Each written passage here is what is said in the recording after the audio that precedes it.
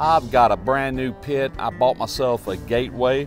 This is not a sponsored video, so you know I bought and paid for every last red cent of this, and I actually ordered everything that possibly comes with it. I didn't do that all at one time. Let me do a little walk around here and show you real quick. Then we're gonna do a burn in. I'm gonna do like a 2.5 pound small pork butt just to try this thing out, but we're gonna burn it in for at least a good hour first.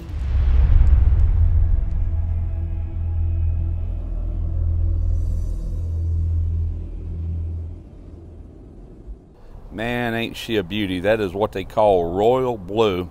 I just love that color. You can get these in like 4 different colors. You can customize these. They can put flames on them. They can do all sorts of things. Now it comes with this logo plate. I didn't know if it did or didn't until I actually got it, and it did. Now they can take your artwork and they can make you a decal. This is not a decal, and today is going to tell me how this holds up. You got a solid 1.5 inch air gap here, so this shouldn't get too hot. But all this is, for anybody that owns one of these Gateways and want a cheap way of doing this, it's just a refrigerator magnet. Works like a charm. So let me show you around the back side. All right, so I'm calling this the back of the pit, facing the pit master. It's got the Gateway logo. It's got a thermometer. These are your bottom vents, and this is how you adjust them. There's 2 of them. This is for your intake. So if you notice, this adapter looks different. It's not painted. That's because it did not come with this pit. I removed the one that came with the pit, and I can do this manually, or I can use an air controller, and that's exactly what I got here. Swear to God, the day I ordered this pit, this company reached out to me. They're out of Australia, and anyway, I got to looking at their product, and it really intrigued me. I've already got an air controller, and the thing about this one is that there is no hand control where you got to set everything. Your app on your phone talks to this. It's just this and an app, and that's all it is. And this will set your pit according to what you got it set to on the app. This will run and maintain the fire. So I'm really excited about trying this out today as well. SmartFire. I do not have a probe port on this pit. It doesn't come with one, but what I'm thinking about doing is coming right in here and drilling me out a small hole, and if I can find the grommet that I need. I know SmartFire makes a grommet. It didn't come with this set, but it's got like a 1/8 hole that you can feed your probes in there with. So I'm going to be on the lookout for that. For now, I'm going to do what they don't recommend, and that's just taking the wires and going over the top. They don't recommend that for the mere fact you can pinch and actually ruin your probe, but I have no choice today. I mean, I could go through the top vent, which is right here. I could go through there, but taking the lid on and off is going to be a challenge, so we're not going to do that either.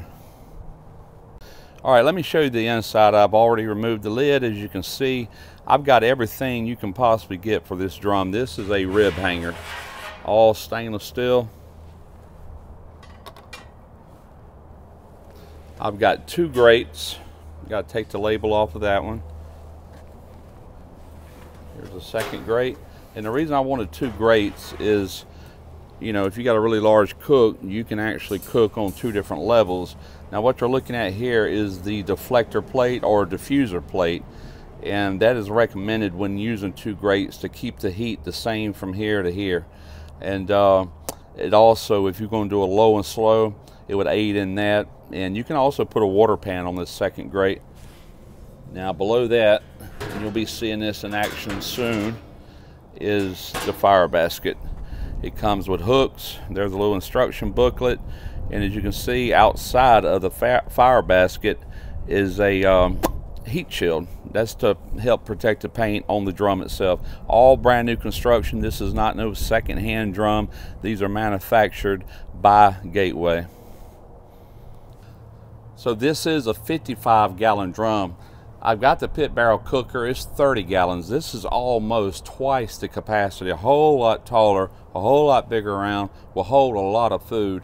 And the thing about a drum is that it probably comes closer to delivering like good southern authentic barbecue probably more than just about any pit out there. This is the real deal, and I'm just super stoked. I've been wanting one of these for a couple of years, finally pulled the trigger on it.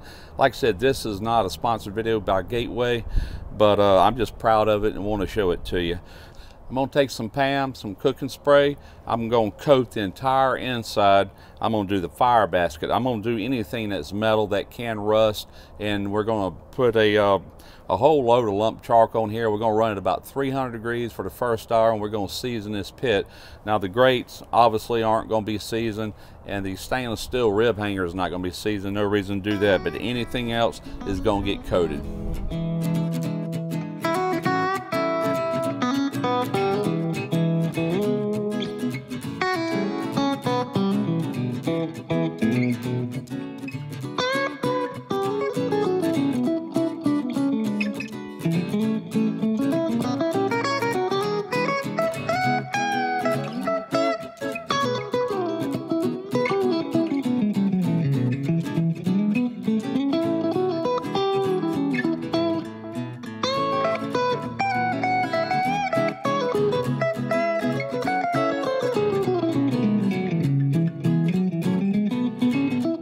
So again, this SmartFire, one thing I failed to mention earlier is that it runs off of USB power, you know, like a battery pack. This is something I ordered off of Amazon.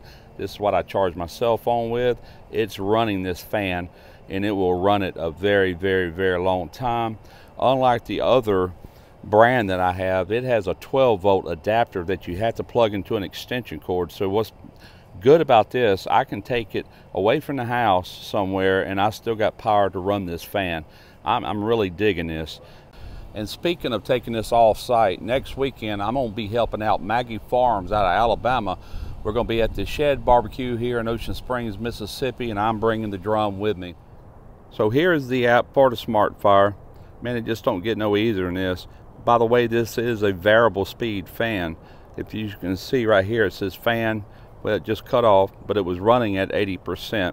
I'm getting real close to my target of 300.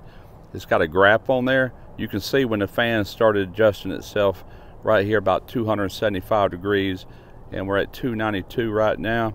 So I'm anxious to see what happens at 300, how well it's going to maintain it. Tell you what, this SmartFire air controller is working like a champ. At first, I was getting about a 5-degree swing up and 5 below, right in that range right there. And you can look at this graph and tell which 5 degrees either way isn't bad. Now I'm getting like a 2-degree swing. It's really got it leveled out. It'll hit 300, 302, then it'll start coming down like 298, right in that range. I don't know if I mentioned it, it's Bluetooth and it's also Wi-Fi. And right now I am on Wi-Fi. So anyway, let's go ahead and what I done is I took and I put 2 little small pieces of hickory in here. I mean small ones. A drum smoker doesn't require a lot of, you know, like big chunks. You'll over smoky meat. Just a little bit goes a long way. I did put the diffuser plate in here mainly so I could season it. Everything else has been going for about an hour, so I'm gonna go ahead and season this little pork butt. This is a I think it was 2.63, a little over 2.5 pound pork butt, very small, just right for me and my wife. And what I'm gonna season it with is this Blue Hog's original all-purpose. Now I wanna thank Russ Ham. If you're watching, Russ, thank you. Russ sent me out this rub, and he also sent me out 4 of the Blue Hog's barbecue sauces, every one that they make. And as a matter of fact, we're going to be using what he recommends. He says take the original barbecue sauce, the blue, and mix it with the red 50-50. That's what we're going to be doing. I'll show you another product I'm putting in that later to make kind of a glaze out of it. But for right now, let's just go ahead and apply the seasoning. I'm just going to coat this good. I'm not using a binder. All right, I'm going to go ahead and put this meat on here. We got a good smoke rolling.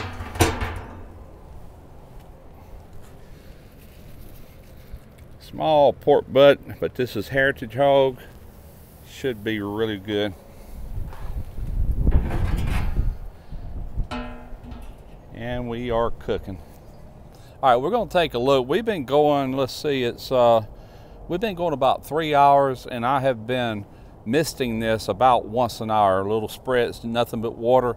Very small, but like I said, this thing started off at about 2.5 pounds. It's probably going to be about 1.5 pounds by the time it's done. But I've had it in the freezer, didn't really know what to do with it. So I said, you know what, I'm gonna do the burn in on this. Today will be a really good day to take care of that little butt. It'll make for a good, maybe 4 sandwiches. So since that last clip, I hit the stall. As small as that roast is, I did hit a stall somewhere around 155 degrees. So I went ahead and wrapped it. Now we are up to 202 degrees. I'm gonna unwrap it, I'm gonna put it in a pan, and we're gonna sauce it. Now what I've done is over here, I've got a measuring cup. This is the Blues Hog Tennessee red sauce. Now I put half a cup of this. This is what Russ Helm recommended me to do. And here is their original. This is Blues Hog Original. These sauces are fantastic. Mix that up, super fantastic. Man, you wasn't lying, Russ. Now hang on. In addition to that, I took some of this Fire Bee. This is a pepper infused honey, even has ghost pepper. It's got a nice little burn on the back end, but it's not gonna light you on fire. Super good taste. It's got a really good sweet heat to it. So I added 2 tablespoons in with the 1 cup of the sauces. And I'm here to tell you, it's fantastic. So I'm gonna remove the lid. Ooh, boy, that's smelling good. Go ahead and remove our probes. We are done with the probes. We are done with the air controller as well. And it has done a fantastic job. It has just been riding, hanging in there all day. So let me put this in this pan. We'll reveal it and we'll sauce it up. So there we go. There's my little pork butt. Don't it look good? And here's the 2 Blues Hog sauces I put together along with a Fire Bee honey. I'll have links to that Fire Bee honey in the description box. Thank you again, Russ, for sending those sauces out, man. That's fantastic. My first time ever trying it. I've heard for years how good they are. So all I'm wanting to do is just set this glaze on here.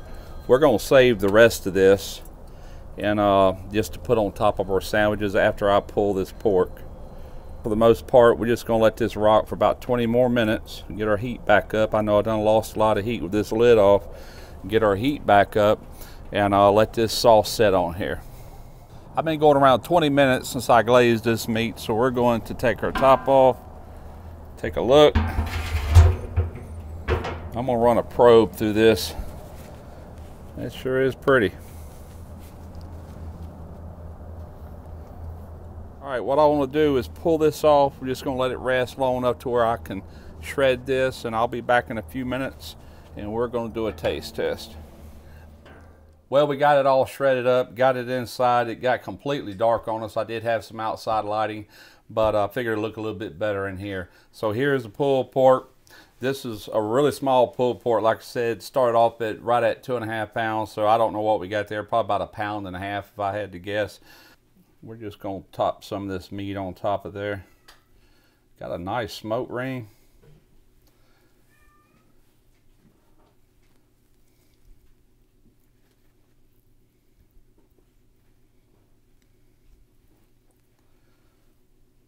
All right, I'm gonna hold with that right there. All right, this is the remainder of that sauce. That's got the 2 different Blue Hogs barbecue along with the honey. The Fire Bee. Ooh, that looks good. All right, it's time to give this a try.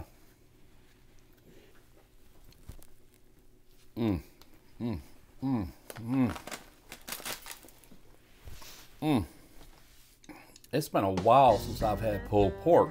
Used to keep some in the freezer, do a big one, vacuum seal and freeze the remainders of it. Man, that's good. That sauce is killer. Thank you again, Russ. I appreciate that.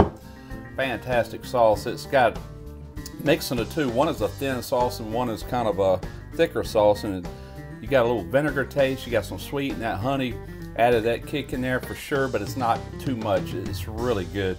The pork turned out fantastic. I hope y'all enjoyed this video. You'll be seeing a lot more of the Gateway drum, my new toy. So until next time, smoke your ribs.